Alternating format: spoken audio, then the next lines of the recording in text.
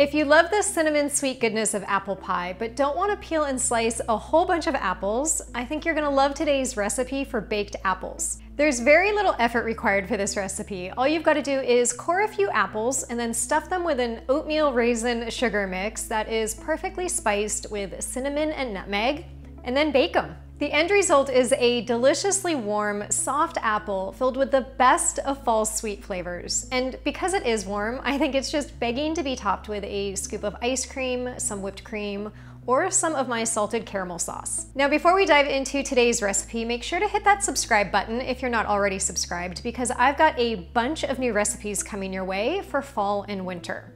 All right, let's make some baked apples. To get started, preheat your oven to 375 degrees Fahrenheit, and then we'll measure out our filling ingredients. That includes a 1/3 cup of old-fashioned rolled oats and a 1/4 cup of coconut sugar, which also imparts a slight caramel sweetness. Then you'll need a 1/4 cup of chopped nuts. I love pecans, they're my favorite nuts for holiday baking, but you could also use walnuts, pistachios, or any other nut you prefer. And then use a large chef's knife to roughly chop them up and transfer them to a mixing bowl. Next, you'll need a 1/4 cup of raisins, dried cranberries, or any other dried fruit. And while the raisins are already pretty small and don't really need chopping, I still like to give them a rough chop just so that every bite of the baked apple gets a little bit of all of the flavors. To that, I'll add some autumn-appropriate spices, including 1 teaspoon of ground cinnamon and a 1/4 teaspoon of ground nutmeg. And to help bind everything together, 2 tablespoons of melted butter or ghee, and if you're vegan, you can also use coconut oil. Then give that a stir so that it's all combined and just set it aside. So let's chat about apples and the best variety of apples to use for this recipe, because if you didn't know, all apples do bake a bit differently. For this recipe, you want the apples to be soft on the inside while maintaining their firm shape.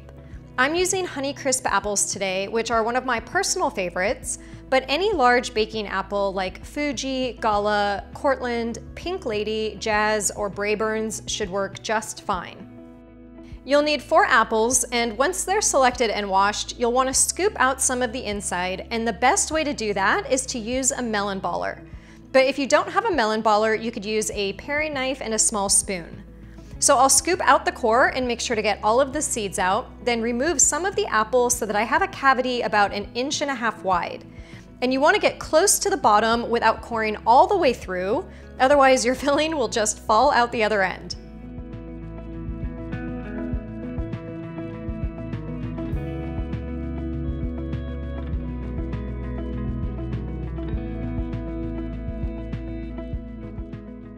Next, I'll use a paring knife to remove about 1/2 inch of the skin around the top.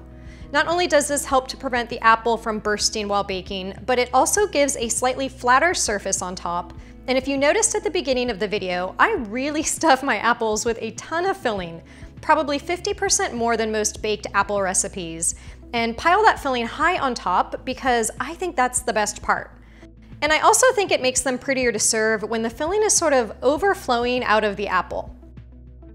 Also, if you notice an apple sort of wobbling, you can slice a little bit off the bottom to make it more stable.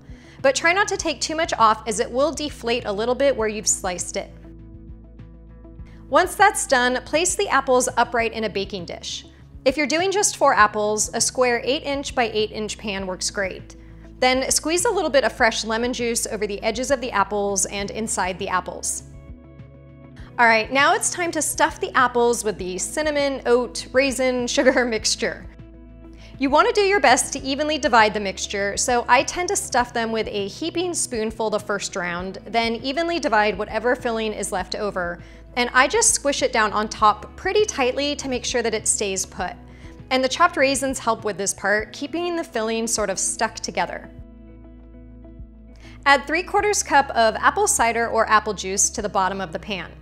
This helps to steam the apples, and we'll use it for basting here in a second. Then transfer the stuffed apples to the oven and bake for 45 to 60 minutes. Because all ovens do cook slightly different, keep an eye on your apples after the 45-minute mark and check on them every 5 minutes or so to see if they're done. Now, you don't have to do this, but I like to baste the apples a couple of times throughout the cooking process. And if you don't have a baster, you could always use a spoon. Though I do think it's worth grabbing a baster, especially as I've got some turkey recipes coming up, and a baster is just a good item to have in the kitchen. So I'll link the one I'm using below.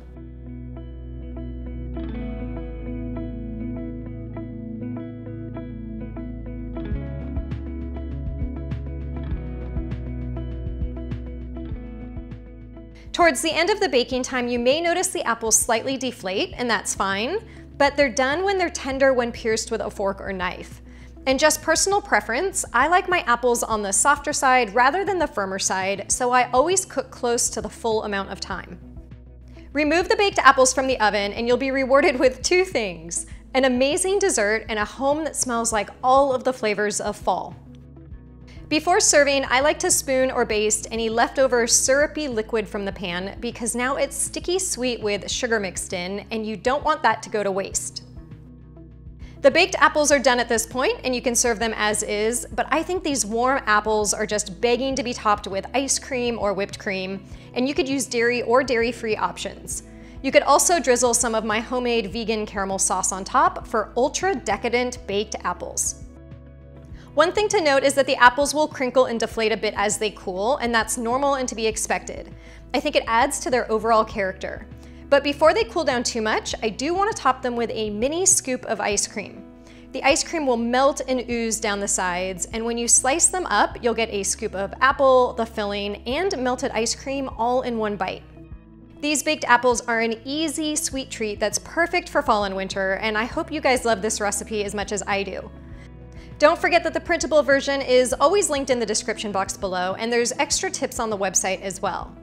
And with that, I will take my bite, and I will see you guys again next week.